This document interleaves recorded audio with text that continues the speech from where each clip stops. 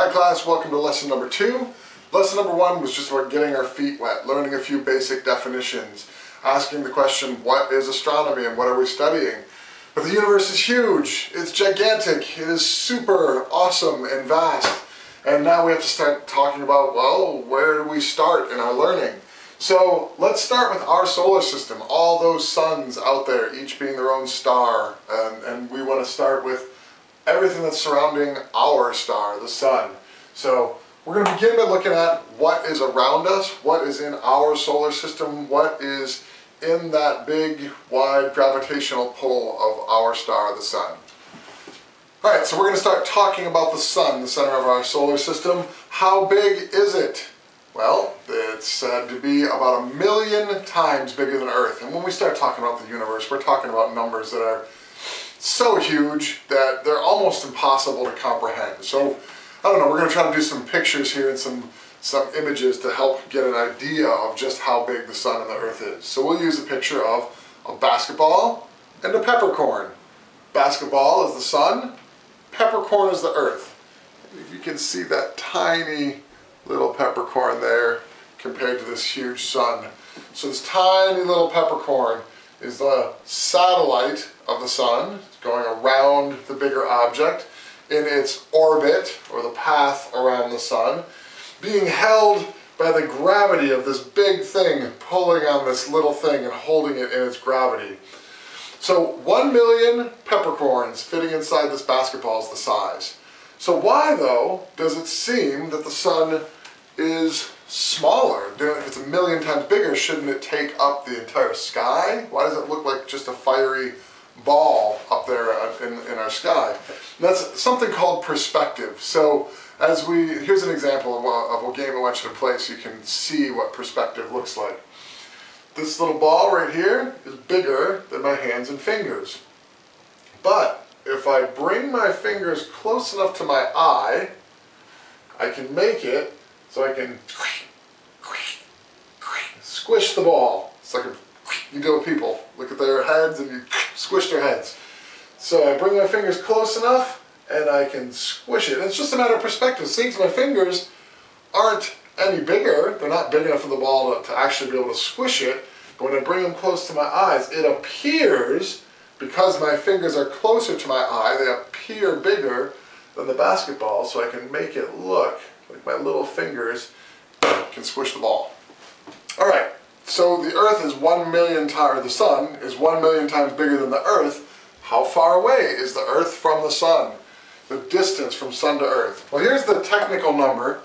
It's 92,935,700 miles away. And we might be able to grasp 5,000 miles, because we could compare that to something on Earth. We could probably grasp 700 miles, maybe from Rochester to New York City or something like that. But it's just 92 million is so big that we don't have anything to compare it to. It's probably safer for us, especially as people aren't trying to send satellites out there, to look at the sky in awe and wonder and say that that sun is really very far away. So the distance, 92 million miles, 92,935,700 miles. Another thing though I want to talk about is how hot is the sun? And you say, well, we're talking about the distance of the sun. Why are we talking about how hot it is? Well, it's 10,000 degrees. They say it's measured at 10,000 degrees hot. What's really interesting though is this 92,935,700 miles is related to the 10,000 degrees in that if we were really any closer, we'd burn up and our planet would be inhospitable. And if we were any farther, our planet would freeze. So this number right here, even though it's so huge, we can't comprehend it. What we can comprehend is that it's perfect. It's the perfect distance so that we're not too hot and burned up and we can live, and we're not too cold that the whole planet freezes and we die. 92 million miles, 92,935,700 miles is the perfect distance that God placed us away from the sun so that life could exist on planet Earth. Quick pause to our regularly scheduled programming to make a public service announcement or warning.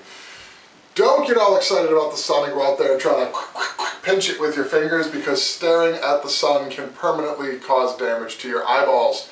Your eyes have a lens in them, and that lens, I don't know if you can see it on the board or not, focuses and concentrates sunlight so that it will actually begin to burn the back of your eyeball in the image where it reads what you see and cause permanent damage. And before you go saying, well, I looked at the sun and it didn't hurt me, I didn't feel any pain. There are no pain receptors in the back of your eye, so you would think it doesn't hurt while it's actually doing damage and burning away. Some of you may have read the story that we covered before, the biography of Paul Brand, and how the lepers couldn't feel the damage that was being done to them, so they didn't try to protect their body. Likewise, you won't feel the damage being done to your eye, so I'm giving you the warning, don't look at it, don't stare at it, or it will cause injury. And we'll talk somewhat about the tools that scientists use and even how to make one yourself to be able to observe the sun without injuring your eyes. New definition for us, revolve. It's almost the same as orbit, where one object goes around another. The difference between revolve and orbit is that orbit technically has to do with the gravitational pull and how this one thing pulls on the other and maybe makes a circular or an elliptical path. But revolve just simply means that this little peppercorn Earth goes around this big, huge sun. Sometimes you'll hear a phrase like, man, Johnny's life revolves around pizza, which means pizza is the middle and most important thing in his universe, and all he thinks about or sees is pizza. When we talk about something revolving around something else, it's like saying it's the most important, it's the biggest, it has the most pull in someone's life, or the most gravity. So, if someone was self-centered, they would say something like, oh, they think the earth revolves around them, or they think everything revolves around them, as if they're the center of the universe, and the sun, the moon, the stars, and everyone else revolves around them as having the most gravity. But we know that's not true. Everything in our universe revolves around the sun. Let's do our next definition, the word rotate. So the earth, not only does it revolve around the sun, but it also rotates. And so to rotate is to spin on its axis. So if this is revolve, going around the earth in a big elliptical pattern like a satellite in orbit or revolving, the earth is also rotating or spinning. And an axis would be this point here and this point here. Those parts don't move because they're the axis, and everything else revolves around that axis. Another way to think about it is like the axle of a car. So here's this pole that runs through from connecting wheel to wheel, and as I spin these wheels, they spin on their axle or axis. So what does that matter? Well, it's simple. The rotation of the earth, or the spinning of the earth, takes 24 hours, and it causes our day and night. While the revolving of the sun the revolving of the earth around the sun takes 365 days, which causes you guessed it, the seasons.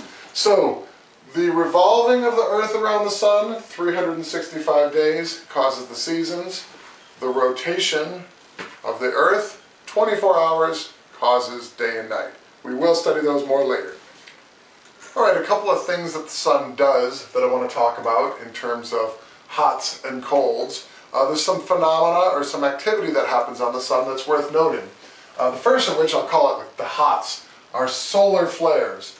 Solar flares are almost like a volcano or a burst of energy or an eruption out of the sun that shoots out a shock wave of force and lots of particles from the sun.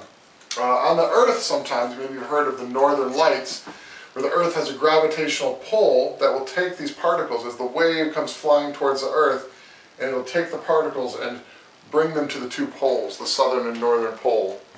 And it creates this multicolored shimmering lights as the particles settle back down to earth on the top and the bottom. The other thing it does too is it has a shock wave that can hit the earth, and it can disrupt power, it can shut down communications and things like that. So a solar flare is a burst on the sun, a hot burst that shoots out energy into the solar system like a cosmic shock wave. Sunspots are another phenomena that's observed on the sun. That when the sun's observed, that scientists have noticed dark black spots that sometimes appear on the sun, sometimes with more frequencies, sometimes with less. So, as science does, they make observations to try to figure out what is that and what's going on. And they determined that these black spots, which are about 10 times the size of Earth, or can be about 10 times the size of Earth on the sun, are actually cooler spots. So if you think of like a volcano being big and orange and red and hot, that when it's cool you might see black spots of hardened rock in the lava. Now I'm not saying that that's hardened on the sun, but the cooler spots stand out as darker. They figure maybe it might be about a 3,000 degree difference. Now they're not sure, but observation is telling them that it may be that it's not that the parts are getting cooler, but that the sun can be hotter at certain times that would make other parts relatively cooler. And so between 1645 and 1710, they made these observations that there were no sunspots in those years, that they observed that the sun was not doing this phenomena, and that during those years the Earth was actually much cooler, like a global cooling. And so they made the correlation to say, well, there's not sunspots, perhaps that's the sun being cooler, and that affects the Earth that way. Now, however, if there's lots of sunspots, it's expected that the Earth is going to be hotter, that the sun is hotter, and that's going to radiate on the Earth, and that's how they would maybe be able to predict and see a drought coming, or a global warming, or a heat coming. So it may just be that these sunspots and this cooling and hotting, or cooling and warming, is the Lord's way of regulating the temperature on the Earth. So just some theory there, but understand that the sunspots are cooler spots on the sun, and solar flares are big hot eruptions and explosions of the sun out into the rest of the solar system. So where does the sun get all this energy, you might wonder? Well, it's a little process that I do want you to memorize the name of, called thermonuclear fusion. Thermo has to do with the word heat, for thermos or thermometer. Nuclear is the center of an atom, the middle of the atom, an atom being one of the smallest structures in the universe. And then fusion has to do with things binding together or combining together. So there's this process happening in the sun, what's going on in the middle of atoms, where things are fusing and binding together and producing thermo, or heat, lots of heat and lots of light. So this process going on in the middle of the sun is called thermonuclear fusion, and I'll give you some other resources to look at to try to understand that a little bit better if you'd like to. Otherwise, I just want you to memorize the word. Now, there's an interesting fact about this, and the sun is getting brighter and brighter, hotter and hotter through the process of nuclear fusion. And as you may well know, there's this debate and controversy whether the Earth is millions and billions of years old or thousands of years old. People who believe in an old, ancient Earth and evolution versus a young Earth and creation.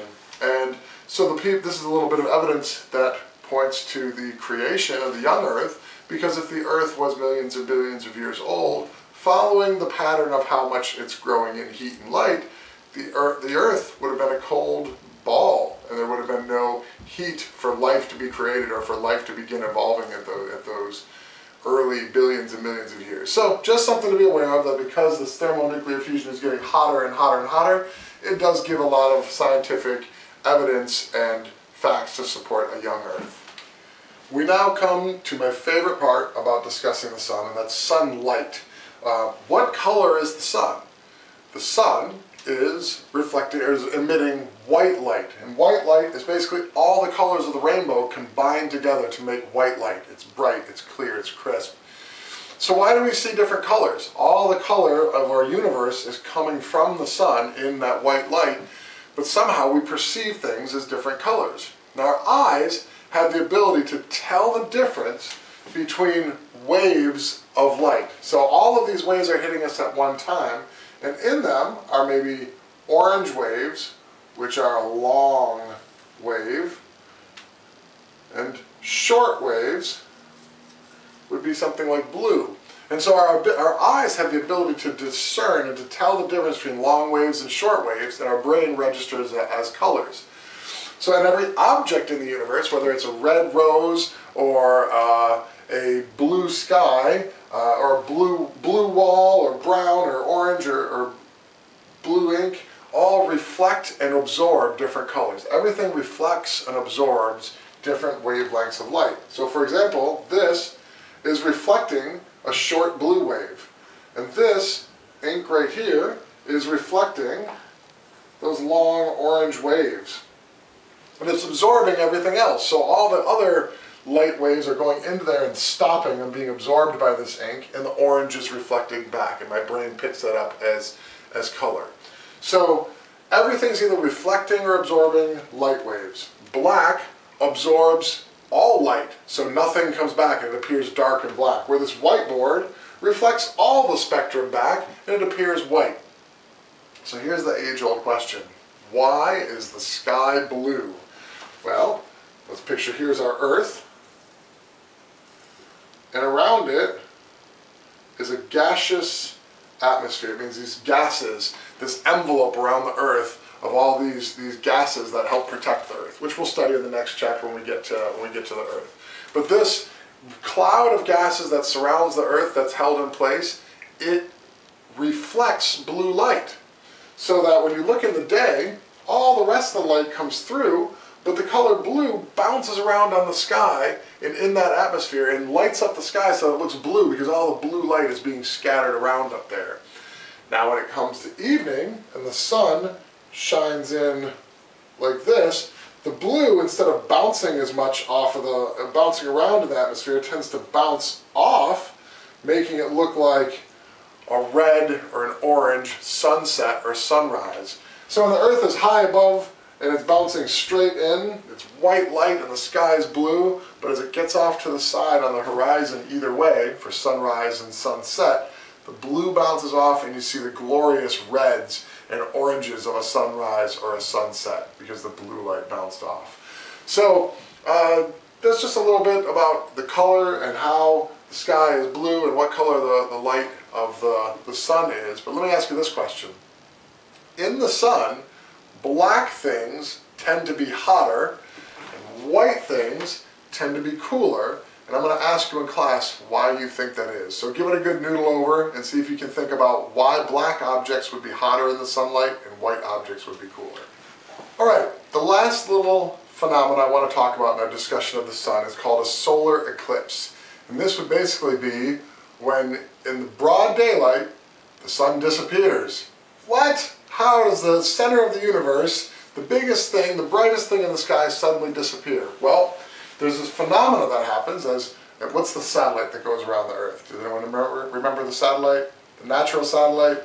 The moon, right. So there's this other big ball, the moon, that's orbiting around the Earth in its elliptical pattern. And so if these lights over here, maybe you can see that there's a little bit of a shadow there, as the moon in the middle of the day can come and go right between the sun and the Earth. It creates a shadow on the Earth as the moon gets, see right now as you're looking at my face, and the moon comes right in between me and the camera, or for your case it's the camera and my face, and it blocks it out and then passes right on by. So there's this phenomenon that happens very, very rarely, but I can only imagine that before the satellites and before people had a good understanding of the heavens, what they must have thought when all of a sudden the sun started to darken over as a shadow came across it. But that was called a full solar eclipse. You could have a partial solar eclipse where maybe it just comes slightly across and blocks part of the view.